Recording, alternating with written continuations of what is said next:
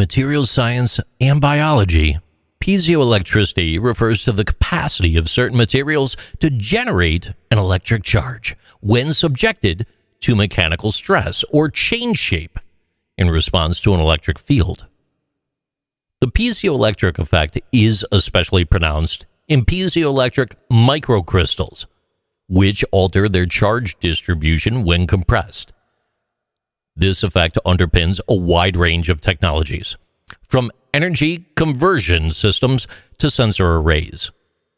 Devices such as quartz watches, ultrasound machines, microphones like the one I'm talking into, and even inkjet printers, they all utilize this phenomenon, making piezoelectricity a cornerstone of modern electronics and sensor technology.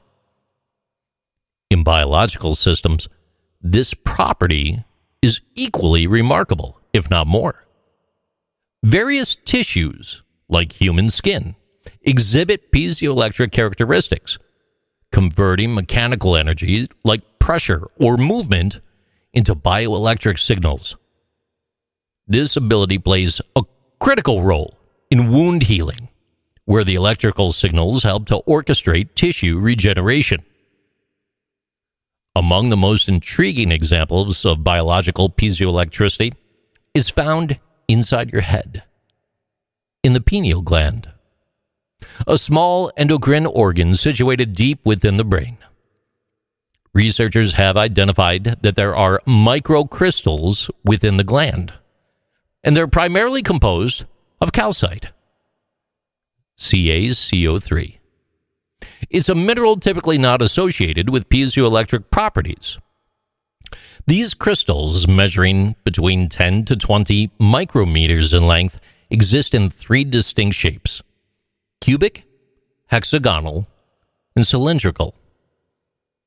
Each crystal is composed of calcium, carbon, and oxygen atoms, elements that, under the right conditions, exhibit piezoelectric behavior. While the pineal gland's primary function is the regulation of melatonin, a hormone that controls the circadian rhythm, our internal sleep-wake cycle, the presence of these calcite crystals has led to intriguing hypotheses. Some researchers suggest that these crystals may have the ability to interact with external electromagnetic fields, possibly acting as a type of biological sensor. This theory stems from the notion that the piezoelectric effect could enable the gland to transduce mechanical energy, such as subtle vibrations in the environment, into electrical signals, providing sensory input to the human body.